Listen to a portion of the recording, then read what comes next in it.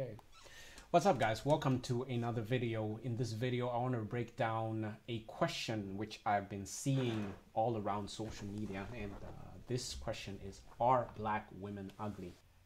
I find it very interesting, that people want to discuss this and have a conversation about this. So I'm going to be very open-minded. I'm going to listen to what this man has to say. And I'm gonna come with some rebuttals. So let's see here. Start from the beginning. And I'm gonna start with kind of shit. This guy, I can tell you, is a brave man. If you're making a video like this, bruh, you're gonna be attacked by a lot of black women. So I'm just saying. Okay, let's continue. An obvious one that is causing a lot of heat around the internet, and understandably so. And that was an article posted in Psychology Today by a researcher named Satoshi Kanazawa, if I'm pronouncing that correct. Okay. And basically the premise of this guy's article and his research was, according to his research, quote unquote, that black women are physically less attractive to people. Okay. There's a huge problem with the question itself. And that is what I think people are super pissed off over. And this is a very racist loaded question, because it's almost like you don't have enough respect for black people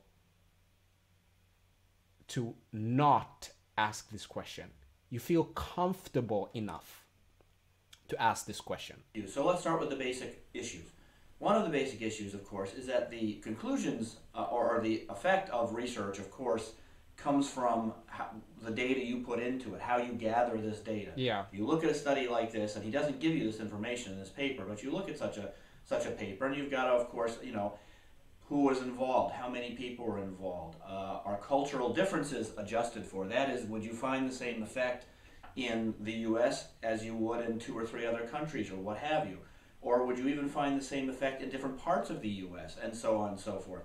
So one has got to look at how the study is conducted to see how the results came from. Yes, but and then decide at least whether... Yes, if he dated a lot of white women and the question was, are white women ugly, right? This man, being a man that has dated a lot of white women, can come with a perspective which is unique, because he is actually on the dating market. He knows what he likes, he knows what he doesn't like, right? Most of these people, they do these surveys or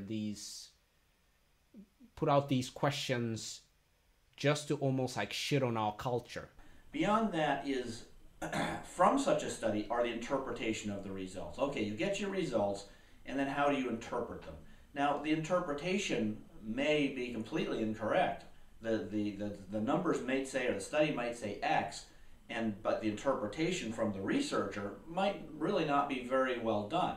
I would certainly say that's the case with this, but on another note, the way the study is conducted is, in my view, crap. This guy, Dr. Kanazawa, if I'm pronouncing that correct, sticks his foot in his mouth in a way like I have never seen.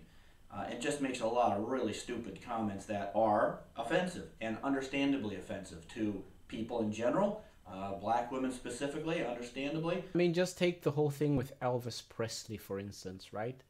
He was a pedophile. He married a 14-year-old girl. Can you guys imagine if Michael Jackson or whomever did that? So yeah, there's a double standard. But it's good, at least, that he can see that there's something flawed with the study. A couple of statements here. But one of my favorites, for example, he states, it is very interesting to note that even though black women are objectively less physically attractive than other women, what? Where does his data support that? Objectively, no. Subjectively, based on your flawed study, yes. Maybe. At best, but where he gets a statement like that, I have no idea. And he then goes on to ramble about testosterone levels and masculinity, and makes other statements of fact that are not supported by the data, but are simply, apparently, his subjective personal opinion, and so on and so forth. So it's pretty bad. So a study like this or a paper like this, when I see these types of things, I basically put them in my who funds this crap file. So I'm going to take that and put that in my who funds this crap file. As a black man, this year has been very, very hard for me. I've achieved a lot and I'm very happy with where I'm at right now in my life, but I still feel like, you know, when my friend passed away, and he's also black like me, and he jumped in front of the train, right? I thought to myself, like, was there something that I could have done? He wasn't strong enough to fight the storm. He wasn't strong enough to give himself confidence. He wasn't strong enough to wake up every day and just get fucking shitted on. Every day, just get shitted on. So one day he decided, like, I'm super tired of all of this. I'm super tired of how society's treating me. I'm super tired of it. He went in front of the train, he jumped, took his life. And I see things like this still continue on. Guys, we gotta be a little bit better. We do. Because honestly, at the end of the day, I don't know how much more of this crap I can take. It's either you allow this for every single community, all, even white women, we can shit on them as well. But you single out black women and they think it's okay. It's fine.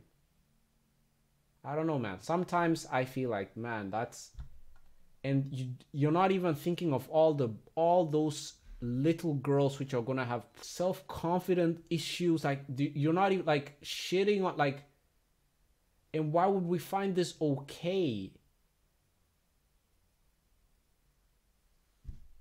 It's crazy. Just the thing itself. Are black women ugly? If I did the exact same thing, like stated this question for the Jewish community, my channel would be deleted.